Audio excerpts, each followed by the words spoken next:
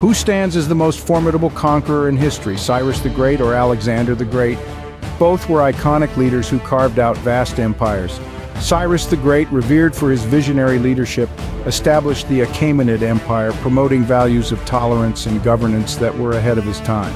Starting with the Persians, he united diverse tribes and cultures under one banner, creating one of history's most expansive empires.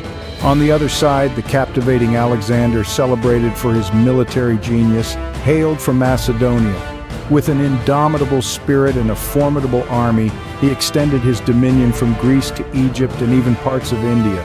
He not only conquered territories but also blended cultures, leaving a legacy that resonated for centuries. The question remains, who do you believe left a more significant mark?